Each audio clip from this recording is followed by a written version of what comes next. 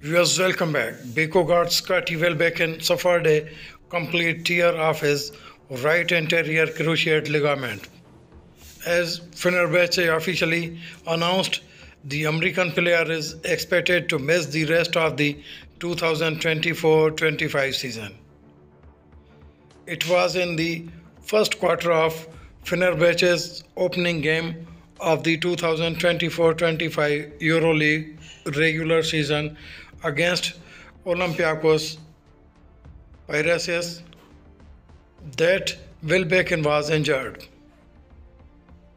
Near the end of the period and just 2 minutes after entering the floor, he drove to the basket and made a jump stop move, during which he got hurt. Thank you for watching this content, and please